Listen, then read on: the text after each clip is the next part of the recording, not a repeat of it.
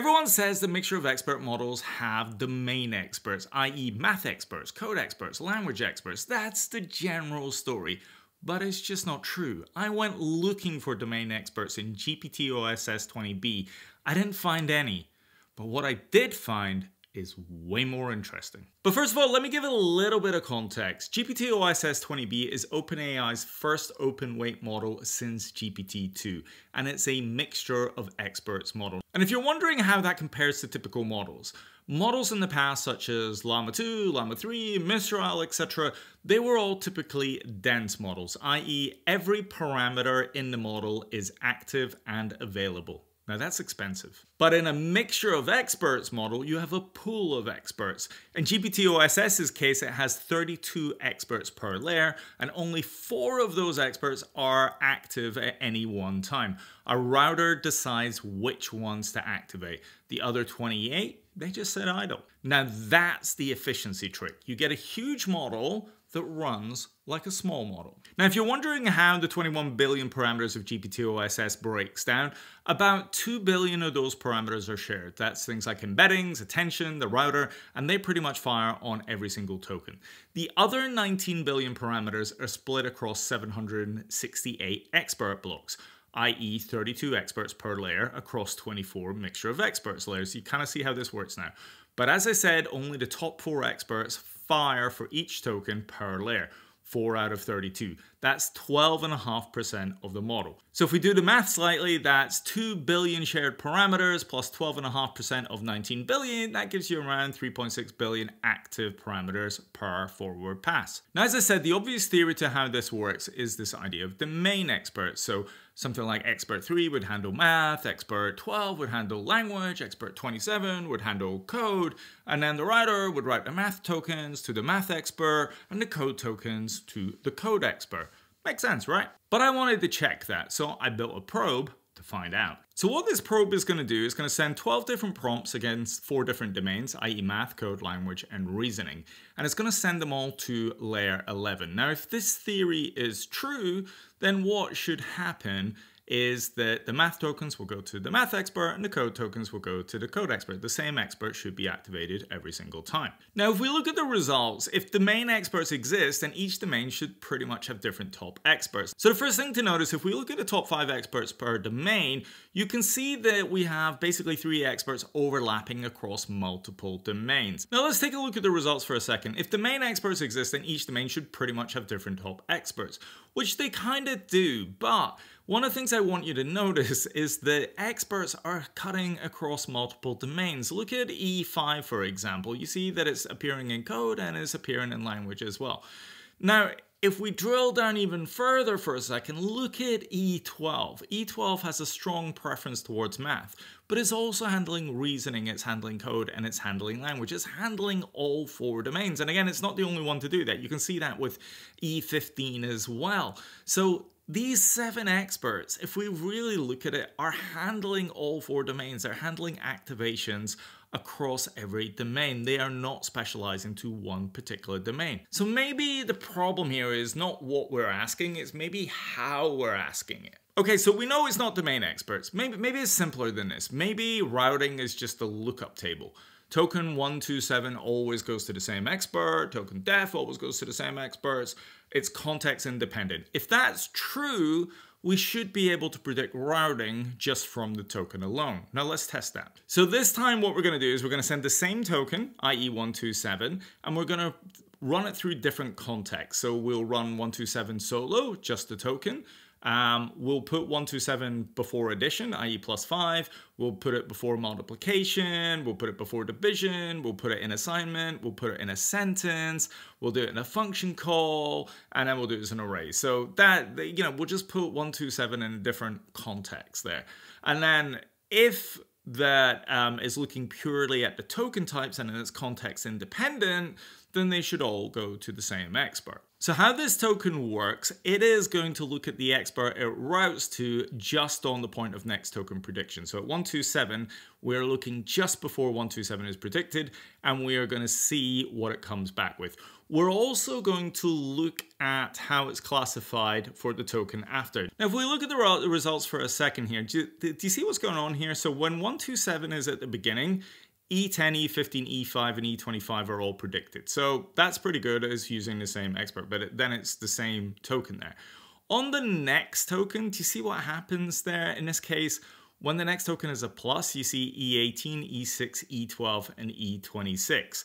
Again, if we look at the next operator there, which is in this case for 127 multiplied by 89, notice that's a star, but we're still seeing different experts. We're seeing E6, E12, E19, and E26. It's not quite the same, but there's a little bit of overlap here. Here for the forward slash, we see E6, E19, E12, but for 127 itself, it's the same target. Now, notice what happens when it's in a sentence. The value is 127, but look here, E19, 18, 12, and 26. That is completely different when 127 was at the beginning. And again, in a function call, print 127, E12, E19, E4, and E26. Again, a different set of experts.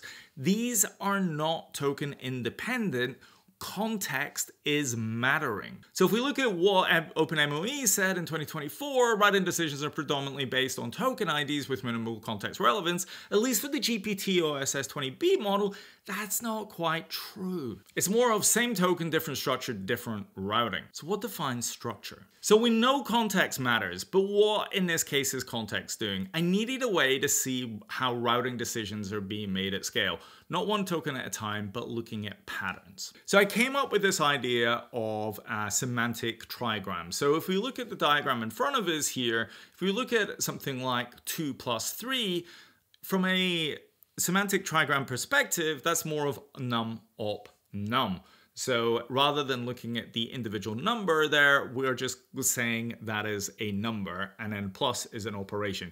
And therefore, a structure perspective, prediction is probably going to be made on those structures. And again, it pretty much works for everything, whether it's code or language. You can see in the case of something like for I in, like as a code, that comes down to a keyword, a variable, and then another keyword. Or if I'm looking at something that's more language-based, happy means joyful, that can be broken down to adjective, synonym, adjective. But you're probably thinking to yourself, wait, this is next token prediction. The router isn't going to see the next token there if it's its position I. It's not going to see token I plus 1. Let me show you what I mean. So 12 categories, 60 prompts, every token tagged with its trigram pattern. And we can see that in arithmetic, where we're going to have patterns such as op, white space, number. We can see that in code, where you're seeing beginning of sequence, keyword, content word, and we have that with synonym, content word, synonym, content word, or we see that with antonyms, which is content word, antonym, or content word, and we can see it with analogies, keyword to content word, comparisons, content word, than, end of sequence. You get the idea. Now, what's really interesting is if we look at the peak layers by category. I want you to look at this for a second. Do you see what happens if we look at arithmetic for an example? The peak layers are layer 3, layer 0, layer 1. Similar for code, we see peak layers layer 0, layer 1, etc. But look what happens when we get to analogy. The peak layers are actually around a layer 9, a layer 11, a layer 12. Comparison, we can even get 11, 13, and 17. And then causation is like down at 21 there. Conditional, layer 20, 13, 18. So what does this mean? It means we can see that structure is really handled early in the pipeline, right? The early layers, layer 0, layer 1, etc.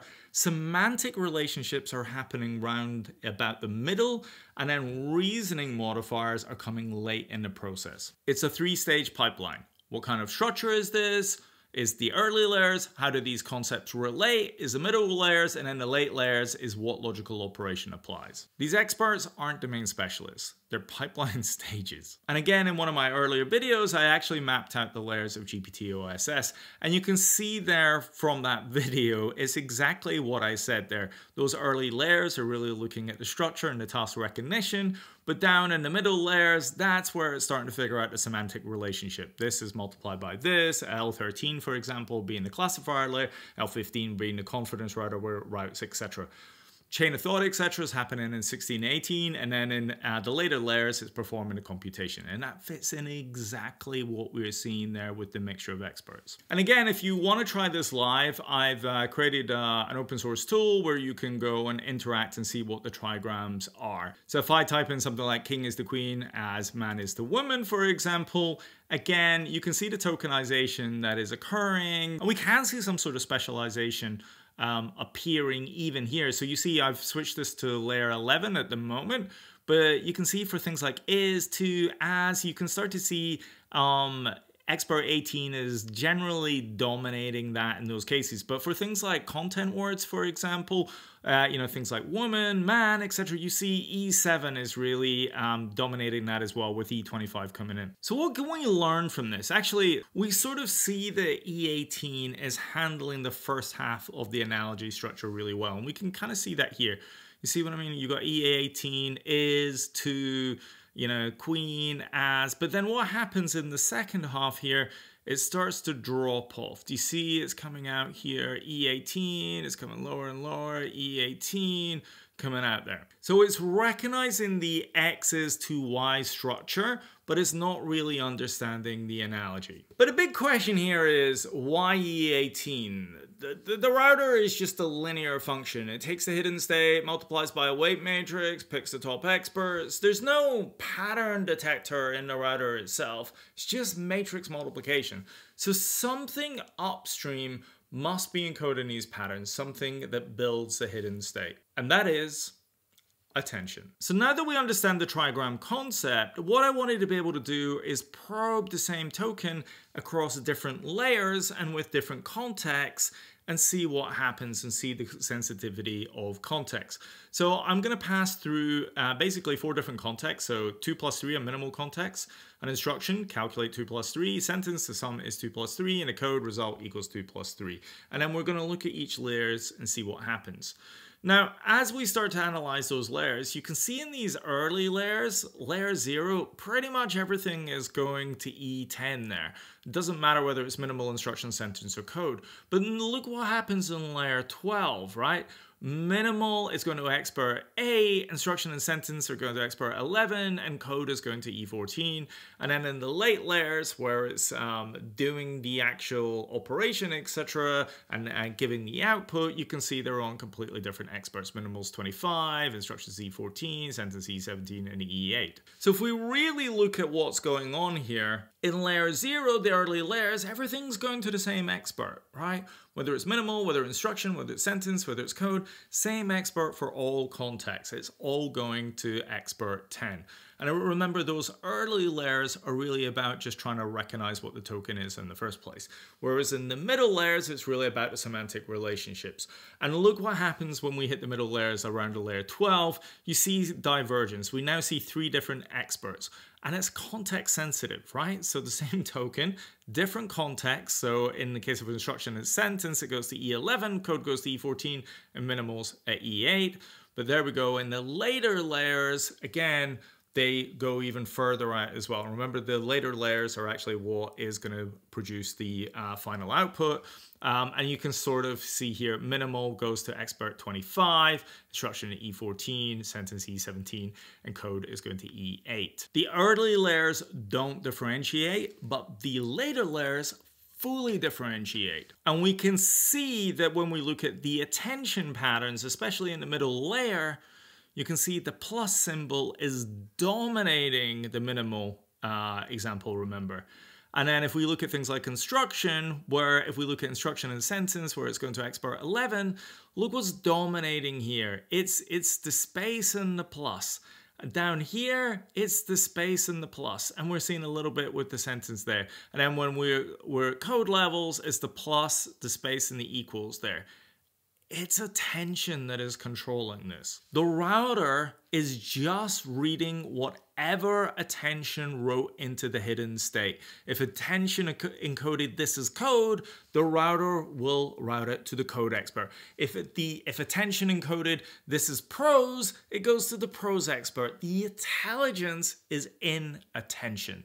The router is just reading it out. The mixture of experts layer isn't deciding anything. It's executing decisions attention has already made. So when I said no domain experts, let me be precise. There is no math expert that handles all math. There is no code expert that handles all code. But there are specialists. The specialization isn't what you're computing, it's how you're asking. Context experts, not domain experts. One more thing. Remember that quote from OpenMoE, routing decisions are predominantly made based on token IDs with minimal context relevance? Let's run very quickly def in different contexts with add, hello, Fibonacci, etc. And we'll do a layer by layer summary. Key thing I want you to notice here, we see the same experts hitting at E20, at E23, and at E29. We're saying the same expert for all contexts, in this case, low differentiation. Same layer, every context. They weren't wrong. They tested the wrong tokens. Def always predicts a function name. Context doesn't change the task. Plus predicts different things depending on the framing. So some tokens are context sensitive, some aren't. The paper found the ones that aren't. So if I was to accurately describe what MoE experts are doing, I think there's basically two types of specialists. There's position specialists, where basically some keywords such as def are context insensitive and therefore they're always going to go to the same expert regardless of the layer. And then we have, in general, the context specialists, where attention is the key thing. It's going to look at what comes before, it's going to understand the context, and that's going to come from attention, and then it's going to go to different experts based on what attention states it needs to go to. So what did we learn from this as a whole? There are no domain experts. Some experts handle math, code, language, reasoning. There's no dedicated expert to math or dedicated expert to code that owns a particular knowledge domain. There's no task routing, right? Same operation can route to different experts by operand, right? 7 multiplied by 8 can go to a different operand from 12 multiplied by 5. Multiplication in itself doesn't have an expert. We did learn that TriGrams reveal patterns, right? So num hop num gives you a sort of a arithmetic frame. We have things like adge to adge, for example, and that sort of gives you a sort of language frame as well. Again, similar for code. Once we know the patterns, such as trigrams, the context frame is really what determines the expert. We can have the same plus token, but it can have different routing. 2 plus 3 could go to E8, but then if we have the words calculate 2 plus 3, it can go to a different expert, such as E11. If I have result equals 2 plus 3, which is more of a code type thing, that could go to expert 14, for example. It's how you ask, not what you compute. And we also learned that ambiguity determines the differentiation. For unambiguous tokens such as def, will route consistently. They will always go to the same expert every time. But ambiguous token route by context. So plus, for example, depending on the layer, depending on the frame of the context, will go to different experts. But what we learned, more than anything, attention is the mechanism. Attention is what decides. The router is a linear function. It's reading what attention wrote. Attention is literally telling you this is a code function, this is math, this is the token, this is context. It is what is deciding where it goes to what expert. The intelligence is in attention, not in the routing. So if you want to really know what mixture of experts really is, it's a disambiguation engine, not a knowledge router.